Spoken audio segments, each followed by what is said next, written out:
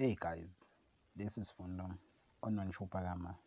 Tonight on Durban General, Kelvin finally win Lindiwe and he got love again.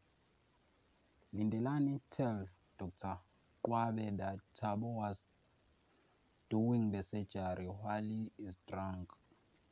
Dr. Kwabe fired Tabo and he don't want to see him again on hospital. Lindelani seems like he's glad after revealed the secrets of Tao. Nurse Shweni pay back the revenge to Snake.